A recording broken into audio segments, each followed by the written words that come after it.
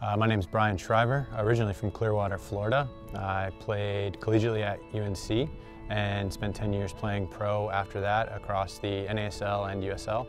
First off, regarding the coaches, it's an opportunity to find kids who have may slip through the cracks and not gone the traditional route. That is, D1 soccer, MLS draft and whatnot. I think providing a platform for the coaches to see kids across the country allows them to better identify talent that can help their individual team's needs.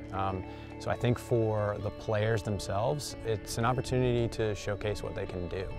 Everyone here is aspiring to be a professional soccer player, but at the end of the day, they have to show up and perform and prove that they are good enough, not just on the field, but how they carry themselves within a group, as well as just their ability to understand and read the game. In certain scenarios, there are going to be players who may fit certain levels better than others. Obviously, we want to make sure that when a player comes through the AX combines, that they're being put in a organization where they're going to have the opportunity to thrive, and I think a lot of that is going to be building relationships with the coaches to help identify these players, because every coach and every team that's here, they're going to have specific needs and specific positions that they're looking to fill.